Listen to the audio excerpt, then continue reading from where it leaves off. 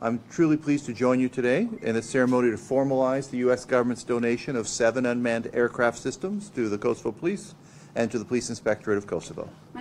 Given the extent of criminal activity by organized crime groups in the region, these unmanned aircraft systems will be a vital resource for law enforcement here in Kosovo to counter air and land-based criminal activities.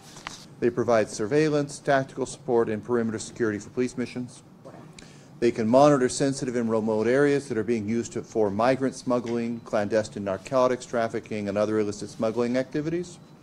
And they can gather evidence through recorded images and video footage, which in turn can assist in resolving criminal cases within Kosovo's courts.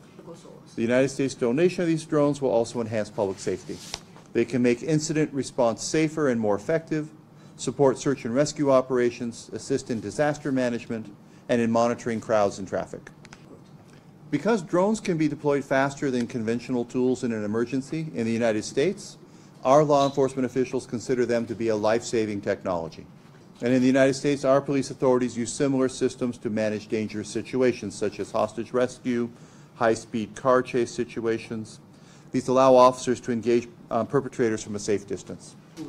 So better information leads to better decision-making, especially in real-time tactical situations. Now, this donation and our continued support to law enforcement in Kosovo reflects the United States' long-term commitment to the development of the Kosovo Police and the Kosovo Police Inspectorate, and is an additional manifestation of the trust and confidence the United States places in the Republic of Kosovo to conduct independent counter-narcotics and law enforcement missions.